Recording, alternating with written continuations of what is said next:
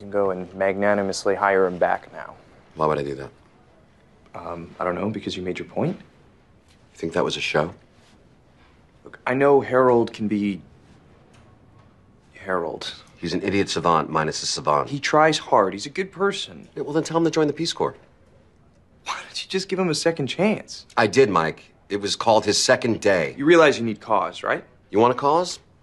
He left a zero off the Hopkins settlement, which cost the client $360,000. He filed a motion with the appeals court instead of the Superior Court, which accidentally triggered a death penalty review. And then the one and only time that I take him to court with me, his fly was down, and he called the judge your owner.